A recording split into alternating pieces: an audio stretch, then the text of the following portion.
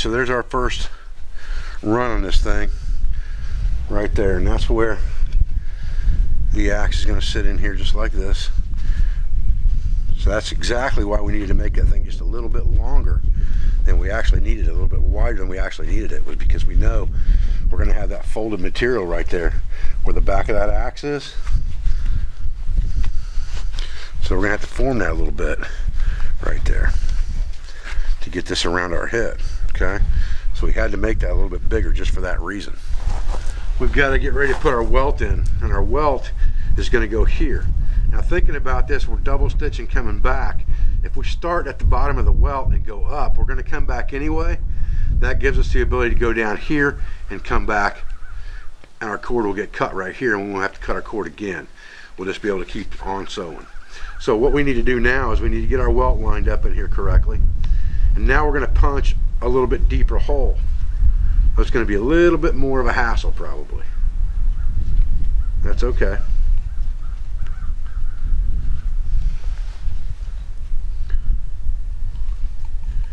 The last hole is going to be right up here at the welt probably.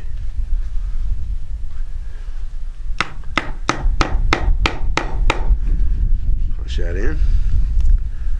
I'm punching these holes just a little deeper this time, just because I want to make sure I got a big enough hole on that back side of that third piece of leather.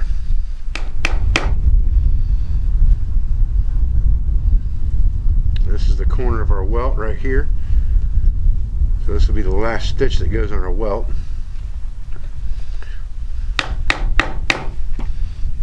It's probably going to pinch off to one side, and that's okay.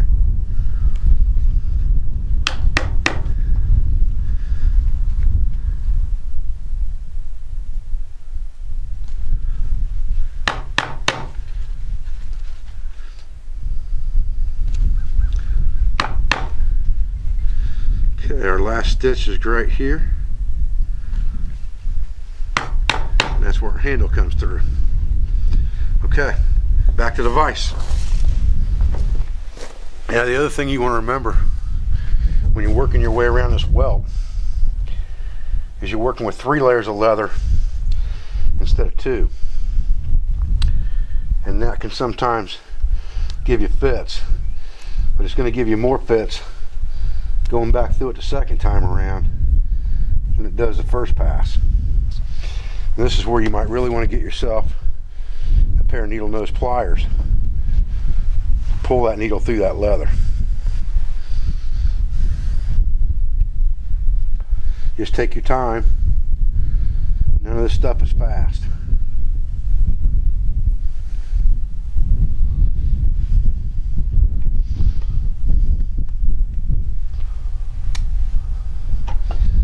Feels rough going in. You probably didn't quite hit the hole. And if you have to, you can ream that hole out a little bit more with your awl.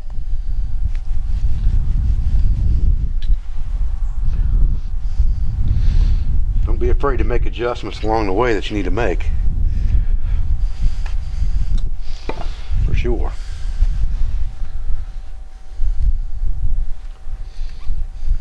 Like I said, going back through this thing a second time is where you're really going to run into your fits, because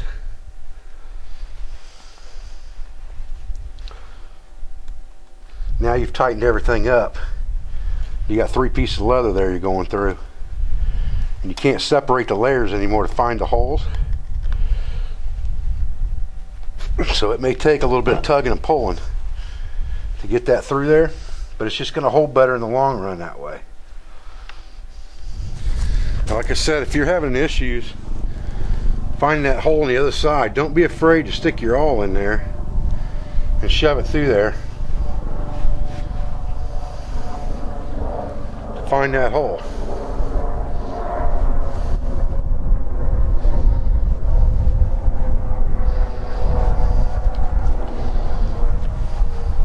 It'll make that needle go through there a whole lot easier, and that leather will shrink right back up. So don't worry about that any.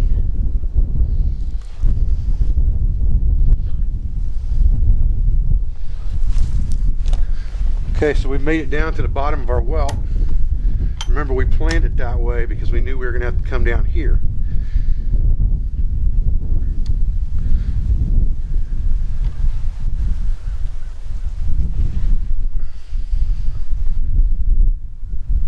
Now we're back to 2 layers of leather. It should be quite a bit easier to get the job done.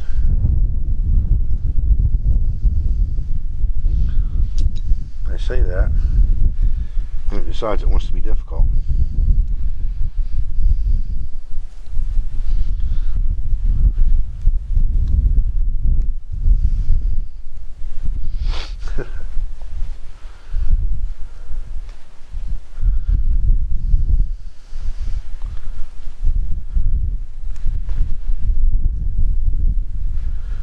I think it's just me having bad aim.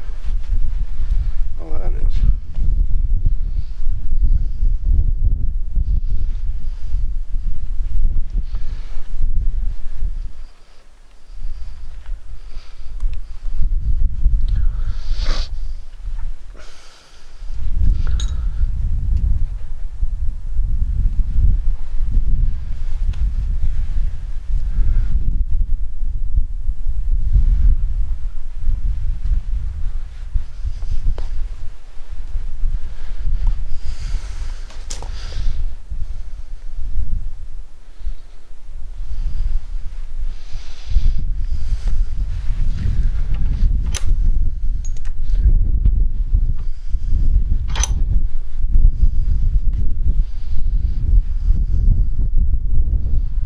What I'm doing on the end of this is I'm going back down. I've came around to my welt again. Whoop, around my vise there. Now I'm going to go back down about 3 stitches, doubling that up just to make sure it doesn't come undone. So I'm just going back down about 3 holes before I cut this off, just like that.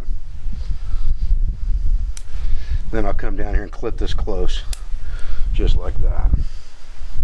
So this is what we have now. We have, and we'll get this cleaned up here in a little bit. We can trim some of that now if we want to, but we're going to do something else to it here a little bit later. But we'll trim that welt off just a little bit right there, and we can clean this up a little bit later, like I said. Right now I just want to make sure that everything fits. The belt axe fits in the pouch very, very snugly. And that's exactly what I want, because the leather's going to stretch anyway. So I want that to fit in there nice and snug. Just like that. That's good. Now we've got to do something with our flap. So that's going to be our next project.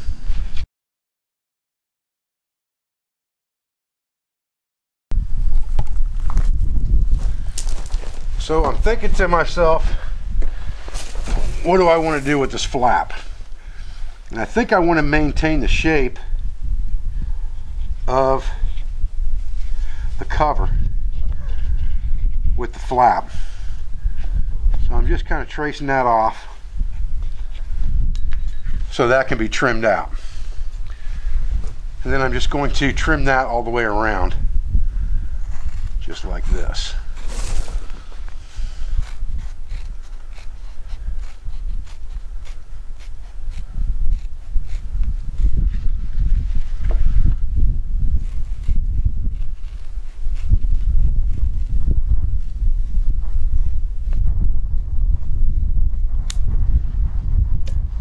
So that when this is closed, it basically matches this. Now I may go ahead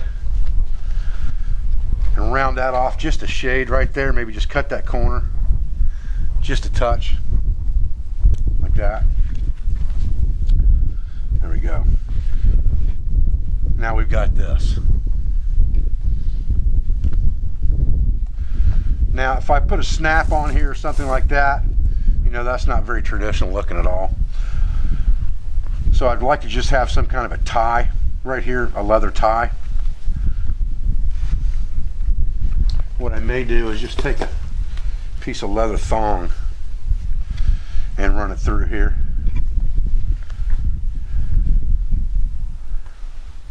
Think about that for just a minute. I definitely don't want to punch any holes until I'm good and ready.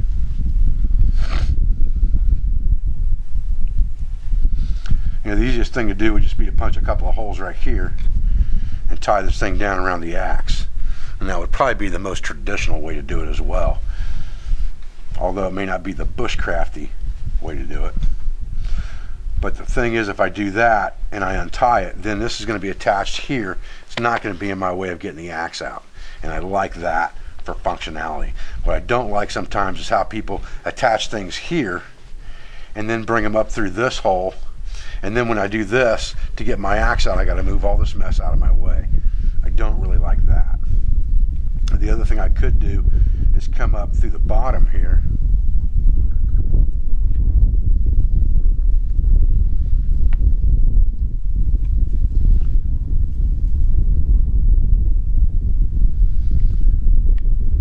Some type of button configuration here that this ties down onto. But even then, you know, I think I'd rather just, for traditionalism's sake, I think I'd rather just come up out of here and wrap that. So I think what I'm going to do is I'm just going to mark 2 holes right here, one here and one here, and punch 2 holes in this cover big enough to put that leather lace through, and do it just like that. I think that's what I'm going to do, and let it hold it shut like this. I'm thinking if I take this wheel punch and just punch a hole here, and a hole here, and I just put a piece of leather backing back there, and I'll cut this kind of at an angle like that, shove it up through this hole. I made that hole pretty small, just so this would be tough to get through there on purpose. This is kind of rat-tailed on this end. And bring this up through here like this. Get those ties evened up. Kind of like that. Then all I have to do is bring this down here like this. And I can just tie that right off. In and over. In a square knot like that, and be done with it. Then I have a good axe cover that's going to protect my blade. Now let's kind of clean this up a little bit, and we're just going to do that over at the grinder.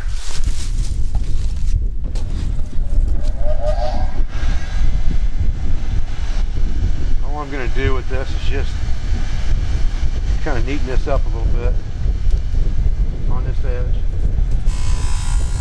just like this.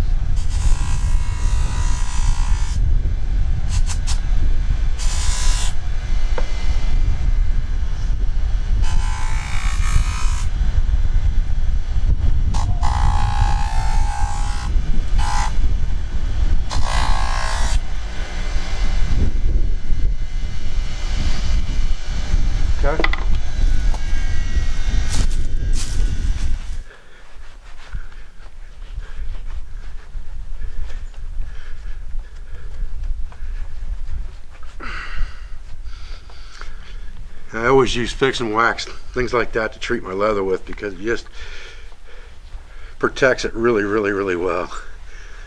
And I just want to get all the edges real good, make sure they're waxed in tight. That's going to be a pretty good fitting axe cover for a long, long time right there.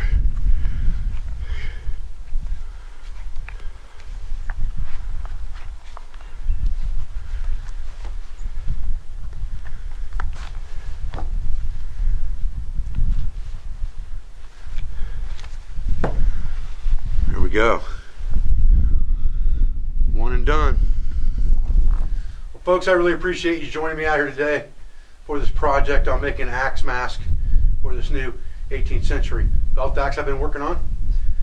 I appreciate all your views and I appreciate your support. I thank you for everything you do for our school, for our family, and for our business. I'll be back with another video as soon as I can. Thanks, guys.